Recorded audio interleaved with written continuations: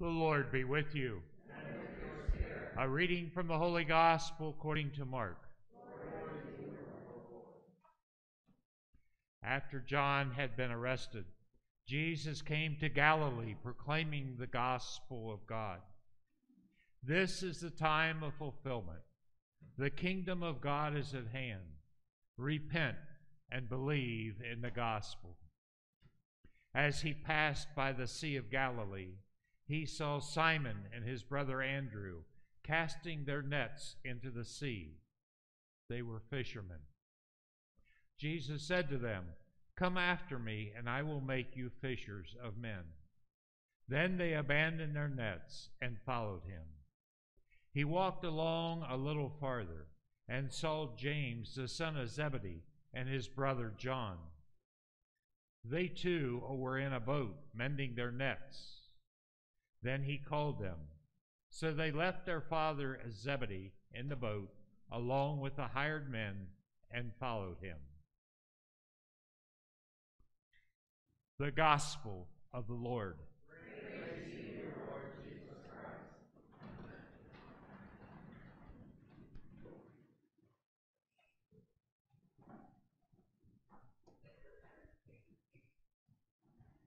Each week as we share the Word of God, the Holy Spirit speaks to our hearts. We have that sense that we want more, we hunger, and we thirst for God's Word. And of course, the Word became flesh and dwelt among us. What we discovered today in the readings is a long time ago in Assyria, the pagans at Nineveh, they had a king, the people, the city was very large.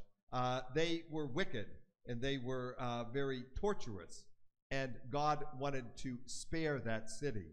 So God wanted to let the folks know of his goodness. So he chose Jonah. And Jonah was very reluctant. Matter of fact, he fell overboard and was swallowed up in a big fish. We call it a whale. And then spewed up on the shore after 3 days. It's kind of a Christ figure in many ways.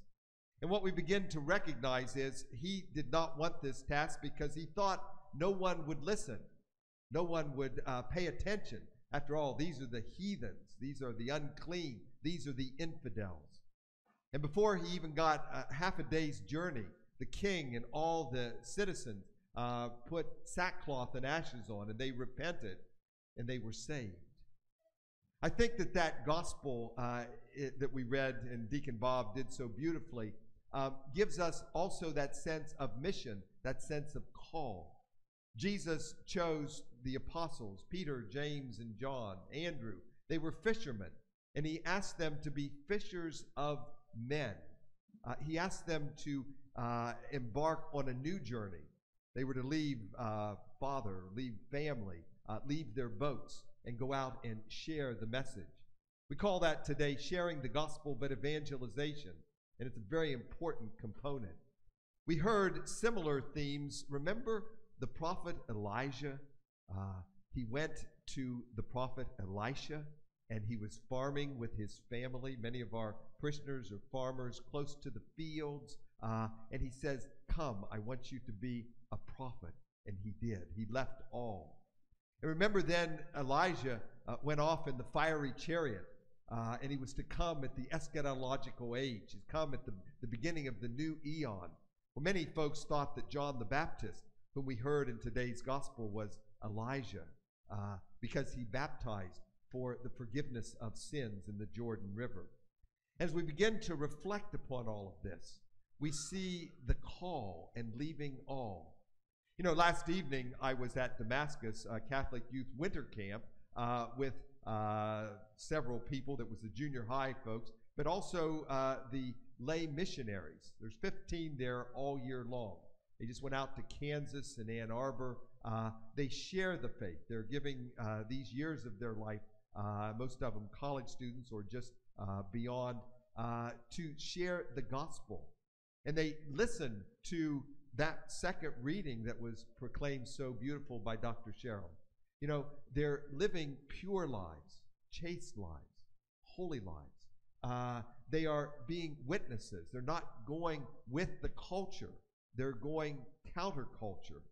And I think that, remember Archbishop who became Cardinal John O'Connor of New York says sometimes we have to be countercultural.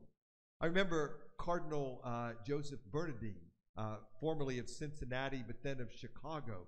And he says we need to transform the culture. You know, H. Richard Niebuhr gave us different models. Sometimes Christ is lifting up culture. Sometimes you're going against culture. Sometimes you're transforming culture. Sometimes we're going alongside. Wherever we are to be radically in love with Jesus, but to realize with the 8th Beatitude, blessed are those who are persecuted for righteousness' sake. Theirs is the kingdom of heaven. You know, we are now in union with folks in 7 continents, and we can track who is watching us and listening with us and praying with us. That's a new phase. But also, in a very real way, my heart has been with many of my students as they make this pilgrimage to Washington, D.C. I've been in contact with people from Lancaster, St. Mary's, where I was the priest. In contact with some of the folks over from Newark, my home parish, St. Francis de Sales, Blessed Sacrament. Contact with some of the busloads of folks here in Muskingum County. Father Jan Sullivan leading a pilgrimage. So many folks that spreads out, even the parishes I was with in Columbus. And as I see the pictures and I see the videos, I wonder sometimes why the news media doesn't broadcast this. You know, this is the largest civil rights march continuous in the history of the United States. Why the silence? We ask ourselves these questions because sometimes we have to go counter the culture. Back in 1973, when I was at the University of Notre Dame in South Bend, the Supreme Court came out with a couple of decisions, Roe versus Wade and Doe versus Bolton. Basically, they took the same argument that they took back in 1857 with the Dred Scott decision. Basically, an African American, back then they would say a black man, was not a person. They were property. And the master could do with them whatever they wanted to do. They had no rights. They could not vote. They could not do what they wanted. They had to do what the master wanted. And so in 1896, with Plessy versus Ferguson, the Supreme Court case, they came along with separate but equal, and then they realized separate is not equal. So when I was 1 year old in 1954, in Brown versus the Board of Education, the Supreme Court said everyone goes to school together. We see that just as normal, as healthy. Everyone certainly has an equal opportunity. Liberty and justice for all. The Constitution endowed by our Creator with certain unalienable rights, and among them are life, liberty, the pursuit of happiness. Well, that's why so many folks are marching in Washington, D.C., because we believe that life is sacred from the womb to the tomb. We believe that this is a fundamental right that folks have to certainly live. You know, there's a beautiful passage, and I used this in one of our hospitals at one time. It's the story of Mary and Elizabeth. Mary, newly conceived with Jesus by the power of the Holy Spirit, and Mary, about 5 or 6 months along, when the baby is in the womb and the baby leaps is the word that they use. But the ancient language, it's really dances in the womb. And I used this, and this particular hospital had been performing some abortions. Not a lot, but some. And all of the administration, it was on an Ash Wednesday, we had an ecumenical service. They no longer perform those, what they call procedures, because that is interesting. Jesus, this big, newly conceived, John the Baptist recognized him in his mother's womb, and John was literally dancing because he saw the Son of God. This John the Baptist was to give his head. King Herod, you know the story, Herodias, Salome, for Jesus. He was preparing for the kingdom. And so as we come to Mass today, it's kind of interesting because they talk about being fishers of men. The prophet Jeremiah had a very beautiful vision about the time when there would be fishers of men. When I was a young adolescent, Monsignor Herman Mattingly, who's buried right outside of this church, was my pastor, and I was one of 60 altar servers, and there were 60 young men in the choir. It was beautiful at Newark St. Francis de Sales, my home parish. And one of the things that he liked to do was to fish, and he would take several of us fishing and took us out of school, and we went down here to Dillon one day, and I've told you the stories, but he was not so much interested in the big muskies that we were going to catch, but that I would one day be a fisher of men, be a disciple, called to be an apostle.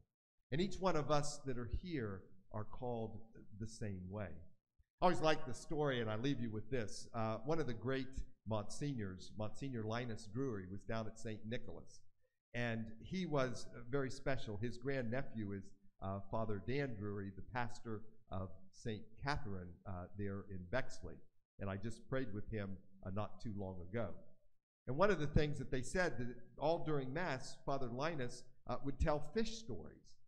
So I kind of snuck in one day, and I wasn't a priest. I was, just a regular person preparing. I was in high school. I got my car. I thought I'd go in and just see what they were talking about. And basically, because of his advanced age, he had a little bit of the shakes. And so when he celebrated the Mass and he prayed the Eucharistic prayer, his hands shook a little bit. So he would be talking about the saints, Lawrence and Chrysogonus, Cosmas and Damian, Agatha and Perpetua. Well, the stories got bigger and bigger and smaller and smaller. So they said he was telling fish stories. We're to tell fish stories, but the early Christians got it right. The name for fish in the ancient language is ichthus. And if you take each letter and spell it out in the ancient language, and you add the word to it, it spells Jesus Christ, Son of God, Savior. And so there's a lot of persecution in the church. So what they would do when they kind of met each other, the early Christians, they had this password, this secret code. They would kind of, with their toe or their sandal or a stick, just call kind of a half of a smiley face. And then if there was another Christian involved or around, they would come along and draw kind of a smiley face upside down that formed a fish. And that's how they knew that they were in love. But one of the early church fathers said it even better. Christians were easy to spot because everyone said, see how they love one another.